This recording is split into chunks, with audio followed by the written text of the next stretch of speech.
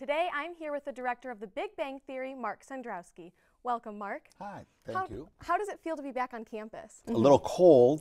When I left LA yesterday, it was 90 degrees, and it's single digits here tonight. I think it's a little different, but it's great to be back. I've been fortunate enough to come back in the last 7-8 years and be able to teach some classes and do some lectures and stuff. And I always look forward to it and always have a blast when I do it.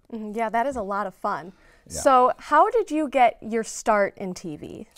The way I got started was I majored in film and television when I was here at the University of Michigan. I knew I wanted to do something like that as opposed to going to business school or law school or anything like that. I knew a bunch of comics that lived in LA and ended up moving out immediately after school. Started hanging out at the Comedy Store and writing jokes for comics and being in that world. Eventually, I always, though, wanted to be in production. That was my goal, not to be a performer, but be behind the scenes. And started working as a PA, production assistant on shows, and was always involved in sitcoms and, delivered scripts and got lunches and made coffee for people in the morning and did whatever I could do to be on a show or on the lot. And eventually worked for the right people and got into a show as a stage manager, got into the Directors Guild, and worked my way up from there as a stage manager, assistant director, and then eventually directing. Wow, that is amazing. Yeah. So then what advice would you have for students that want a career like yours? Well, that's something I talk about when I'm here. It's not easy to break into. It's gotten very popular, especially in the last 20 years. The main thing is to do whatever you can to get your foot in the door. Unlike a law school or a business school, you're not going to interview and be hired at a certain level for a certain company, and depending on your resume or if you went to grad school, you're starting over again. Doesn't matter how much experience you have from school. When you get out to LA, if you're trying to work on a show, they're not looking at your resume going, oh, he did this, she did that. They're like, oh, can you be responsible? Will you be here on time? Can you deliver coffee and get a lunch order correctly? And eventually, as you get to know people and they get to know you, is where you can work your way up the ladder. But it's whatever you can do to get your foot in the door. Whatever job it is my best advice. Yeah, that is very good advice. So you've worked on a lot of projects. What is your favorite one that you've worked on thus far? Oh, well, that's a tough question. That's a Sophie's choice. They're all my babies. It's kind of hard. Being involved with the Big Bang for the last 9 years is sort of a dream come true. Primarily because whenever I worked as a stage manager, as a PA, whatever it was, shows were constantly being canceled. You work up and then the week before Christmas, they're like, Merry Christmas, the show's off the air and you're out of a job. And that's just part of that life, is shows get canceled, you're on to the next thing, or projects end and you have to look for that next job. And it pushes you to be busy and stay out there and push yourself. But a show like The Big Bang, knowing you're coming back, knowing it's so well received, knowing it wins awards, is the best. And we still have fun doing it. It's not gotten old. We're not getting sick of each other.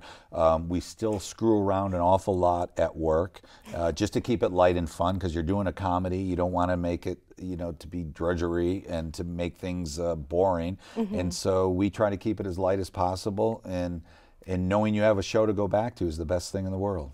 So you've celebrated 200 episodes, which is amazing. Congratulations. Just the other night. Thank you. Yes. So do you feel any sort of pressure being the director of such a well-received, highly respected and highly watched show? Early on, there was a lot of pressure. There's always pressure on a new show. Will it work, or what you're doing making it worse, or is it making it better?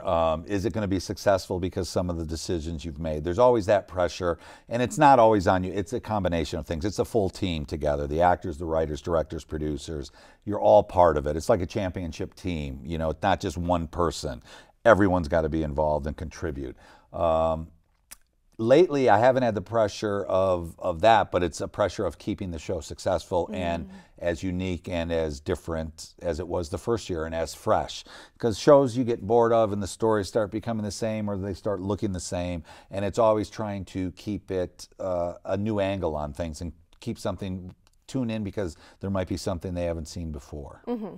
Yeah, got to keep things fresh and fun. Exactly. It's not easy, but and I'm lucky enough because besides doing we don't work every single week. We're not in production every single week. We take hiatus weeks here and there, and I'm fortunate enough to be able to go do other shows on those hiatuses, and that's really nice because it's very invigorating. It's using new muscles again. It's dealing with different actors, different writers, different styles completely. And so it really keeps me on my toes on making sure I'm not falling into the rut of doing the same thing every week in and week out.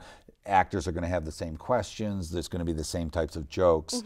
Here, it'll be something completely different, a different style, different studio, different sets, and it's fun to do. Yeah, is it different or difficult working on maybe a few episodes of a show as opposed to, you know, a whole series? Yeah, very, very much so. Early on in my career, and because of the advent of many new shows and new networks, the WB was starting out and UPN, and you had an influx of a lot of new shows happening, and directors there would be one director for a show primarily. He would do almost all the shows in the year. Then they got away from that, and you would only go in maybe and do 3 episodes of a show and then on to another show.